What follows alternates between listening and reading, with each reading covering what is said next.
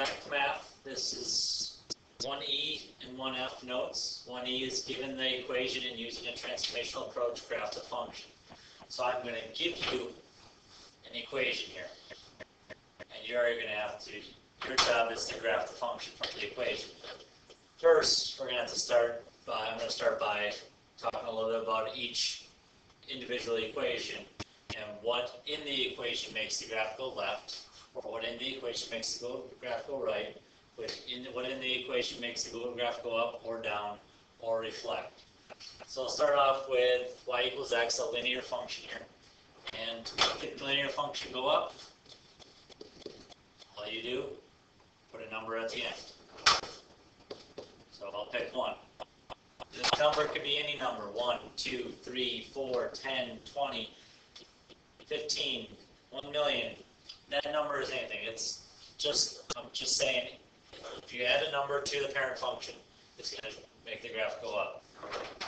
We're going to keep going with the absolute value function. Write the absolute value of it, and then you add +1 on the outside. That will make the graph go up 1. And we'll continue it on. Okay, I magically wrote them all in. The only thing I would like to talk about is the radical. The radical here.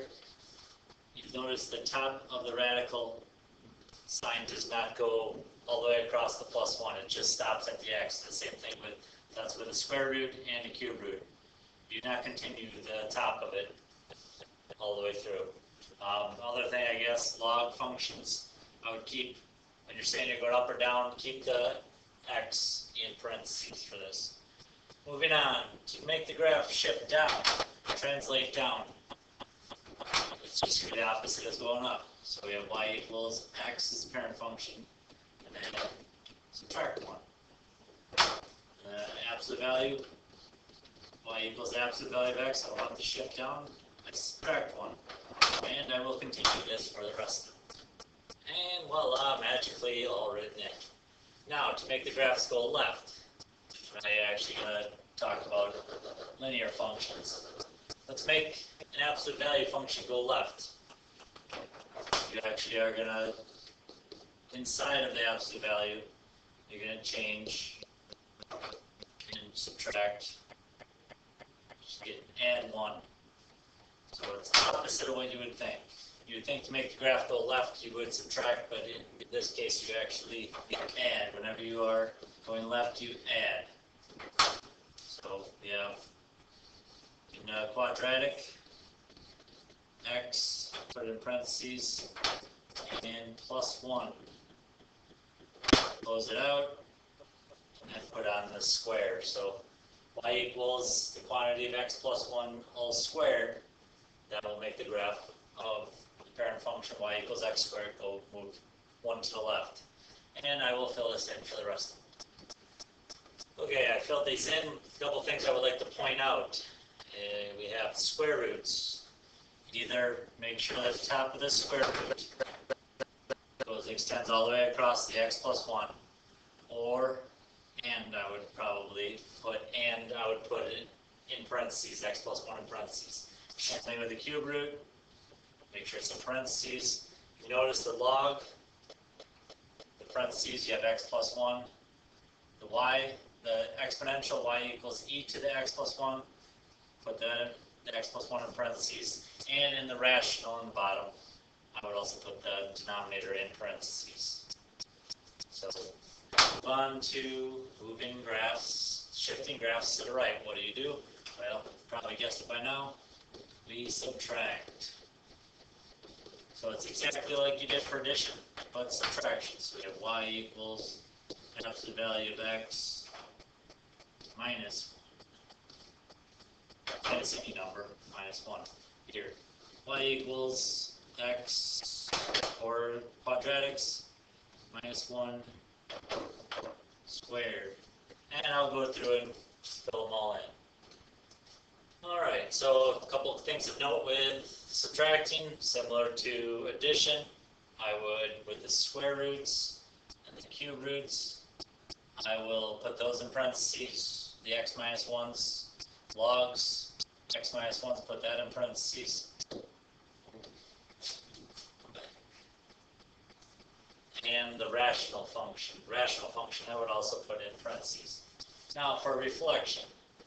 For a graph to reflect across the x-axis, this is across the x-axis only, we're going to multiply the right side by -1. So we have y equals, multiply the function by -1, you just get a negative x. Put this in red, that's the parent function. We have y equals absolute value of negative absolute value of x, and I will continue to fill this in. Alright, so now I have it filled in, just with a negative in front. This will reflect it across the x-axis. Now we need to learn how to apply these, each and every one of these. So for my first example, for 1e, is we just have to draw the graph of the function. So I have the equation f of x equals the quantity of x minus 1 to the third plus 2. So what I'm going to do, then I'm going to look at what transformations are going to be applying to this. Well, first, I guess parent function is cubic. Okay, so I'm thinking cubic. I'll put those the parent function points. So -1, -1, 0, 0, and 1, 1. And if I just draw a general shape of a cubic function, this will hopefully give me an idea of what I'm going to be doing when it comes to the examples. So transformation-wise, see to subtract 1 on the inside with parentheses. That means I'm going right 1. And on the outside, I have plus 2. That means I'm going to shift the graph up 2. So I'm going to take this graph, each coordinate, and go right 1 and up 2. So right 1, up 2. 0, 0 got transformed to 1, 2. 1, 1, and go right 1, up 2. 1, 1 got transformed, it's transformed to 2, 3. And -1, -1, right 1, up 2. So -1, -1 gets transformed to 0, 1. And let's draw it in, shape, and the red is my answer. That's the graph.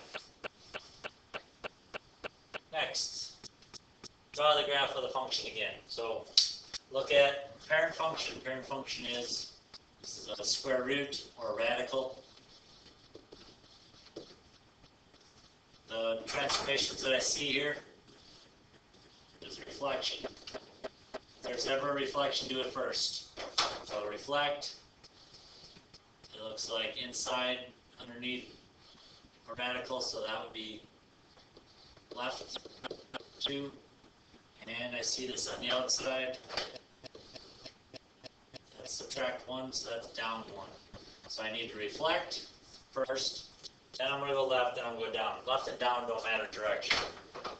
So I'm going to take a radical function. You have 0, 0, 1, 1. Draw the radical function. I'm going to reflect this. So when each point gets reflected across the x-axis, it would be, so if it's like 1, 1, it's going to get reflected across the x-axis. It would be the same distance on the other side of the x-axis. So that's 1, -1. 0, 0 stays there. So when it gets reflected, I now have red graph. Now I need to take each one of these points and shift the left 2 and down 1. So left 1, 2, and down 1. 1, 2, down 1. And there is my graph. So I went left 2, down 1 with a reflection at first. In Learning Target 1F, we're actually using a transformational approach. So this is just using our transformations. Left, right, up, down, reflect. We need to write the equation. Now I'm going to be giving you a graph. I'm going to give you a graph, you write the equation. So find the equation from the graph. We have what I would do, draw in the parent function.